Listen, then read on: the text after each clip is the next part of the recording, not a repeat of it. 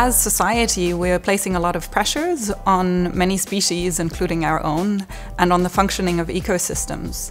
And so the environmental management track provides essential knowledge about how to tackle these challenges.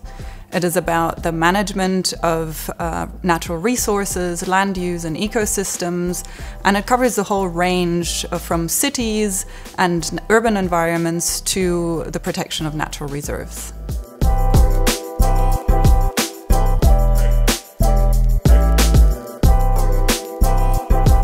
In the courses, the students learn about the impacts of human interventions into natural environments. They also learn about how to revitalize degraded natural areas and about how different species adapt to increasingly built-up areas or to other environmental changes such as climate change.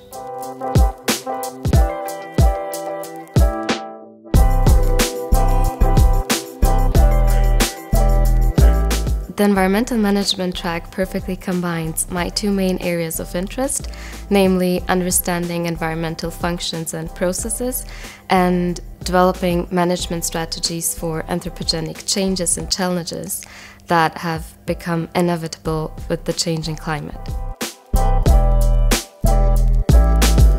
Our group is very diverse. We have a lot of international students, which I really like because I get to meet people from a lot of different countries and different educational backgrounds.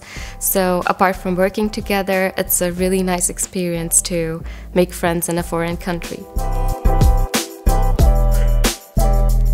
The unique aspect of the environmental management track is its interdisciplinarity, where the students not only learn from the earth sciences, but also important aspects from the social sciences and the humanities.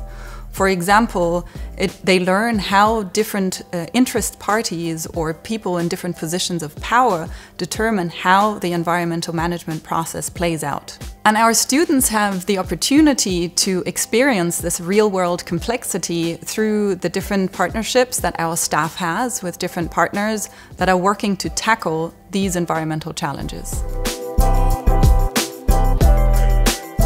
So if we want to transition towards greater sustainability, it is important for future environmental managers to know two things. One is about scientific knowledge on Earth system processes, and the other one is to know how environmental management plays out in the real world.